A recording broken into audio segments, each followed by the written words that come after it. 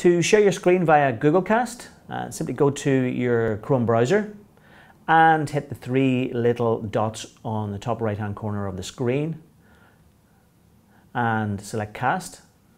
You'll find the name of the montage receiver and the session ID, and also select sources whether you want to cast a tab, cast your entire desktop, or even cast a file. So if I cast desktop and select the name of montage, you can see that I'm connected to the screen, I'm available in the lobby mode, and now I'm going to share what's on my screen with the rest of the room. To do this, select the Chromecast device or devices that are connected and invite them to present by hitting the Invite to Present button.